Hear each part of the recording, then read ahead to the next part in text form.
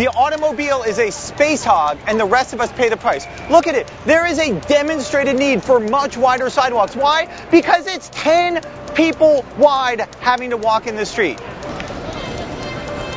I'm standing here at West 34th and 7th Ave, and it is just an unpleasant place to be. We had a hard time finding a place to stand to just even talk. And just think about it. There are people every day just have to go through this crush of humanity. And you'd say, okay, New York's a big city, it's got a lot of people. But the reason it is so crowded here is not because there's not enough space. It's because we give all of our space to the least spatially efficient form of transportation available.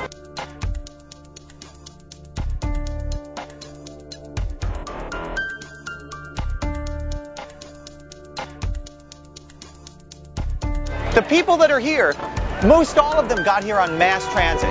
This is a mass transit crowd. It's a mass transit place. It's a mass transit city. We're here near Penn Station. We're here near the subway. There's great accessibility to this location. Right now, the explicit policy of the city that has accumulated over 100 years of policy-making decisions is to consciously try and promote automobile usage and suppress human activity because there is a fight for space. You got little kids. Think about what it's like being a little kid. It's not just the cars, it's the people. You're going to get stepped on. As a parent, it's not even safe to bring your kids here just because it's so crowded. We've made our streets hostile, toxic places for people.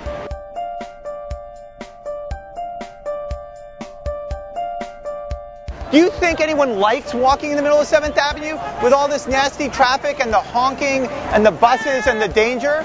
People don't want to do that. They're doing it because they're forced to do it. As a society, we tolerate this. We tolerate incredibly crowded, dangerous conditions.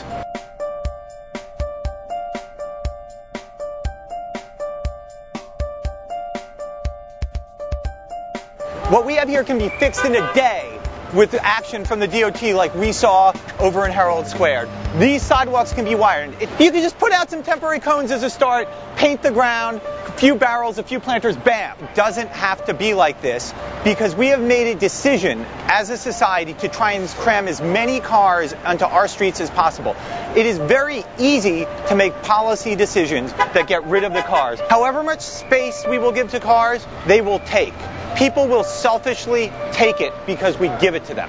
Right here in the middle of New York City, if you had 16 lanes, you'd have 16 lanes of cars. If you have 2 lanes, you have 2 lanes of cars. It is that simple.